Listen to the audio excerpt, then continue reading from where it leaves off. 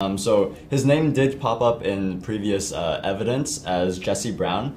Some of you may have heard this name as well. He was actually once previously introduced as the CEO of Himalaya Exchange, and he said he resigned in January of 2023. Before that, he was doing a lot of crypto work, and it was revealed that he was like self-taught, which is a fair statement, self-taught crypto architect almost. Like he oversaw a lot of projects relating to crypto companies. Did he have a non-prosecution agreement with the government? Yes. Yeah, he did. Yes, he has a non-prosecution agreement. You know, for the things he did potentially for Guo Media, GTV, for something he did in the past, and I think it was 2007. 2007, yeah. For mortgage application because he misrepresented his income. And this is mainly the three things that he will not get prosecuted if he tells the truth. Yeah. Yes. Sure. What was the main argument they were really trying to make through this witness from the government side? Yeah, for sure. So because he held like the CEO position, later transitioning to president of the Himalaya Exchange, actually, they were trying to delegitimize like Himalaya Exchange as a trading exchange, crypto exchange. Through his understanding of what is conventional and what is not. At one point, you know, there's a seizure of the fund. That's the fund that's which is in the reserve of the Himalaya Exchange. The reserve is the reserve, basically the pool of money that's backed up for the Himalaya dollar by $1. One Himalaya dollar is for $1 US. So you see the document that's been shown again, the Himalaya dollar credit on Himalaya ecosystem platforms is equal to around $401 million. But he has no knowledge on how much money the Himalaya Exchange Reserve has, or, you know, except for what's being shown in the documents.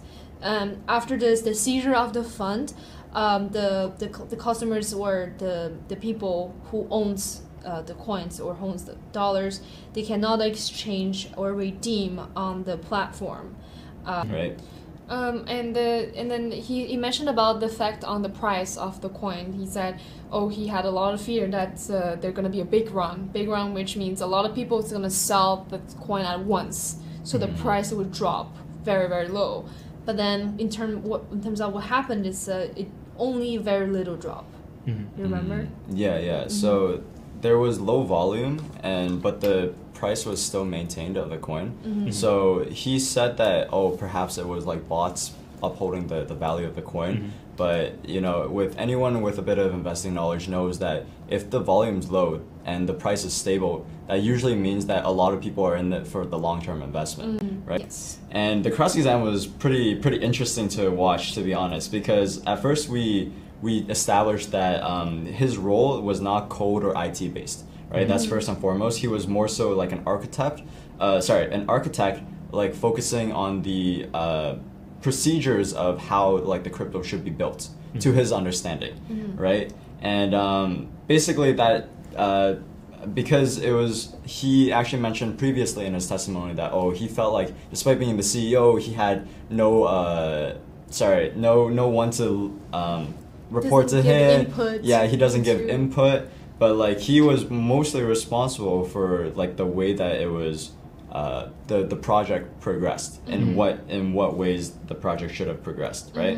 And then to go back onto you know, the on-chain, off-chain transactions, he at first said that you can't have transactions occur off a blockchain, which is a very interesting statement to hear from someone as experienced from crypto as he is, right? So our lawyer, Scott, had to circle back a long way, giving many examples of how, let's say, a transaction could occur off off of the blockchain. He's giving like a lecture to this witness about how this cryptocurrency works, and there's a possibility for different, you know, exchange to happen, right? On just this one concept, they probably spent about 20 minutes. Oh, that's quite a lot of time. Yeah, until we loop back and he said, okay, it's possible that, you know, transactions could occur that's not visible to the public eye.